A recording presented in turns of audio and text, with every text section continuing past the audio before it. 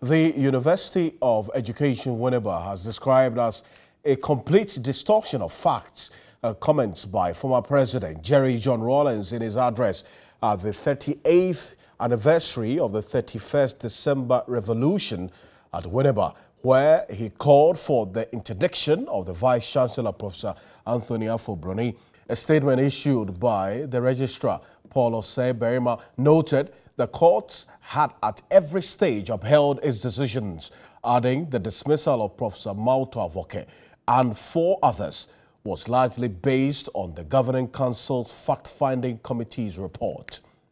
Moreover, the Vice-Chancellor, Reverend Father Anthony Afo-Broni, is not under any form of investigation as no prima facie case of wrongdoing